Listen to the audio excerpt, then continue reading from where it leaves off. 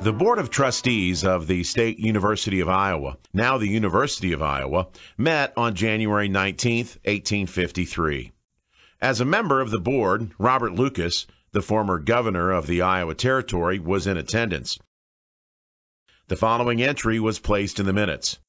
Ex-Gov. Lucas submitted a proposition in relation to the bones of Black Hawk, which on motion was accepted, and the president of the board authorized to receive said bones, to have them properly put together, placed in a suitable case, and deposited in the state library to be preserved for the state university. Makataimi Shikaikaik was a Sauk war leader, known to the American settlers as Chief Black Hawk. The Sauk Nation, at one time, had a large domain that covered much of what is now Illinois and Iowa, as well as parts of Wisconsin and Missouri. They were removed from the Iowa Territory after 1842. How did Lucas have access to Black Hawk's remains in order to make such an offer?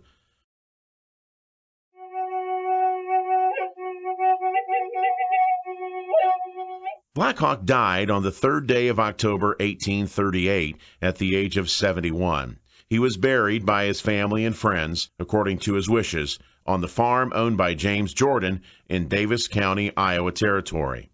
It seems fitting that Black Hawk was put to rest on the banks of the Des Moines River, where he spent his last days among his new friends and in peace. But that was not to be.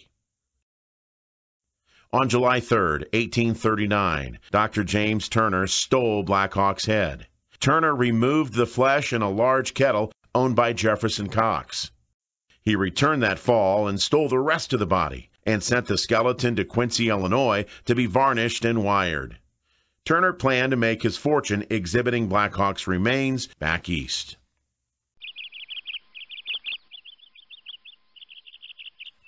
At Lucas' request, the mayor of Quincy returned the remains to Burlington, Iowa, in a large box.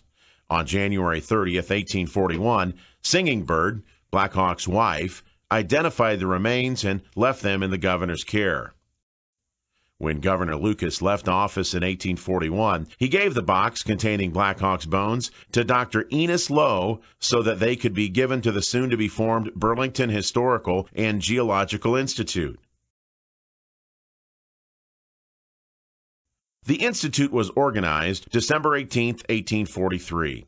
It was located on the 3rd floor of a building owned by Dr. Lowe on the 300 block of North Main Street in Burlington. On January 16, 1853, 3 days before Lucas made his offer, a fire broke out in the institute building. The Burlington newspapers stated that the institute building and all of its contents were completely destroyed. Then, on February 7th, Lucas died, less than 3 weeks after he offered the bones to the university. Lucas may have already had the bones in Iowa City at the time of the offer, but if not, either of these events might have prevented their transfer from Burlington.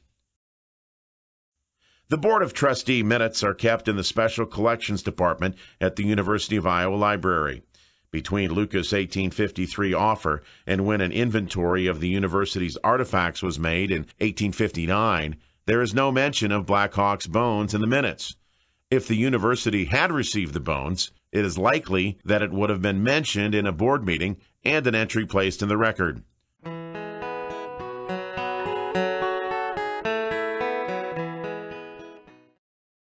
T.S. Parvin had been the private secretary for Robert Lucas when Lucas was the governor. Parvin became the curator and librarian for the State University of Iowa in 1859 and was the person who conducted the inventory of the artifacts. His report stated, in part, that the best of the specimens collected for the university had been destroyed in an Iowa City warehouse fire. That specimen boxes had been opened and unwrapped, labels were lost, and in one instance, entire articles carried away. It further stated that the small collection of Indian relics could not be found. The report made no mention of Black Hawk's bones, as might be expected if the university had received them earlier. Parvin was one of the founders of the Masons in the Iowa Territory. His diaries are held by the Masonic Library and Museum in Cedar Rapids, Iowa. The diaries contain an entry on November 28, 1840, in which Parvin mentions seeing Black Hawk's bones upon their return to Iowa from Quincy, Illinois.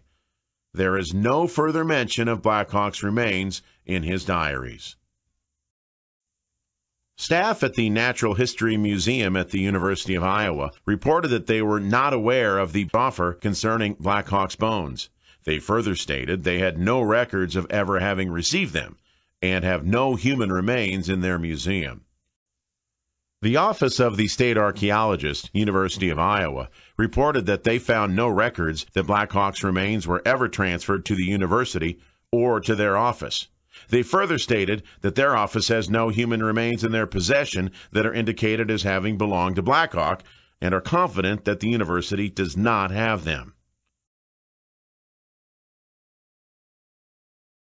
Did the university did they ever receive Black Hawk's remains and then lost them somehow? Were they destroyed in a fire or were they stolen? Well, that possibility cannot be dismissed. A typical historical account of the fire and destruction of Black Hawk's remains can be found in the 1879 History of Des Moines County, Iowa. Governor Lucas was succeeded by Governor Chambers, and the bones of Black Hawk were taken from his former office to the office of Dr. Lowe on Main Street. On the night of January 16, 1853, a fire consumed the whole building. The bones of the celebrated Indian were then and there cremated. What does the research show?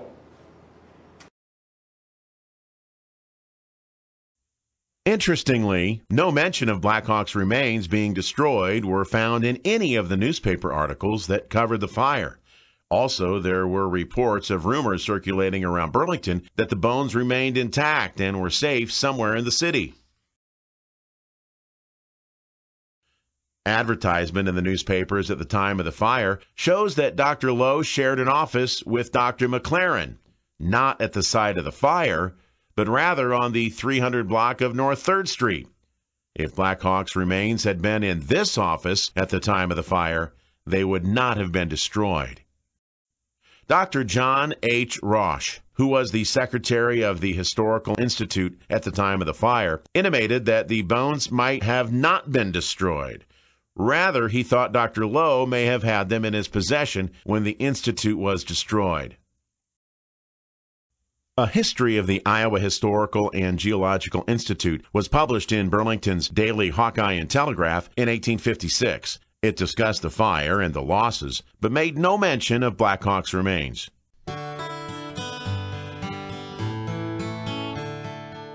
In 1858, 5 years after the fire, Burlington hosted its first Old Settlers celebration in Marion Hall.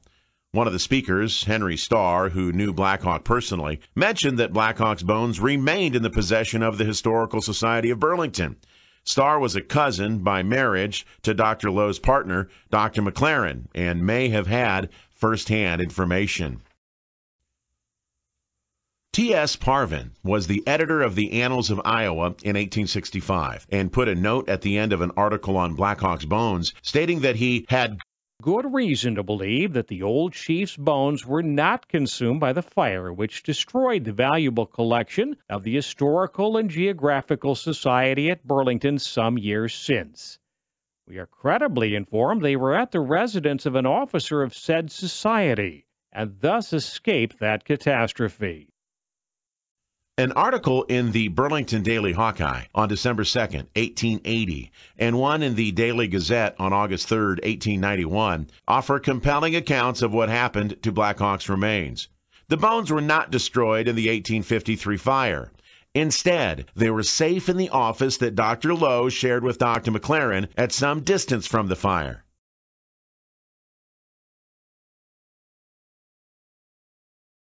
The box containing Black Hawk's remains made their way to Burlington's First Presbyterian Church sometime in 1857 to be used for the study of human anatomy.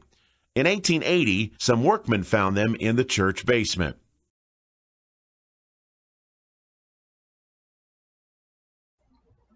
The parties who were acquainted with the incident of the disappearance of Black Hawk bones immediately set up a theory that these were the bones. Lane deputized a man to consign the bones to a grave at Aspen Grove. The man buried them in Potter's Field and left the grave unmarked. Staff at Burlington's Aspen Grove Cemetery report that they have no records showing that Black Hawk is buried in their Potter's Field or anywhere else in their cemetery.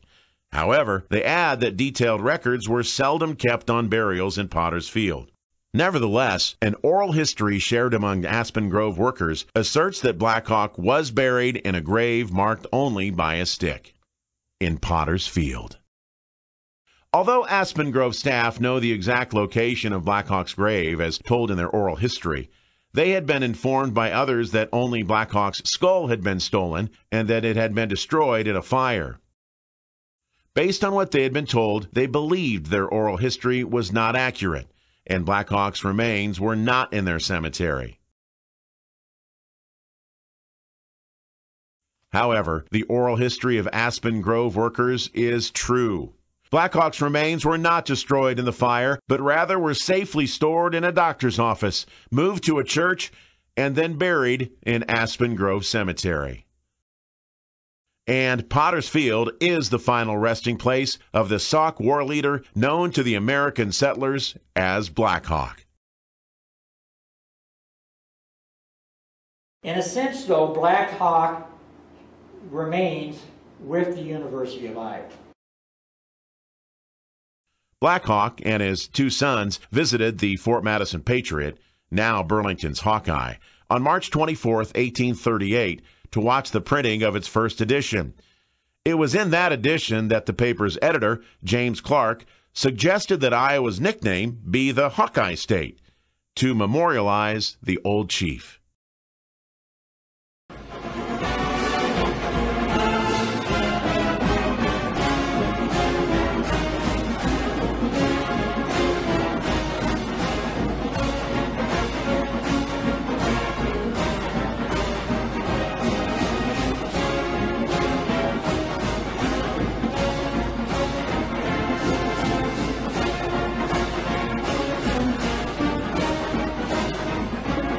Iowa is called the Hawkeye State in Black Hawk's honor.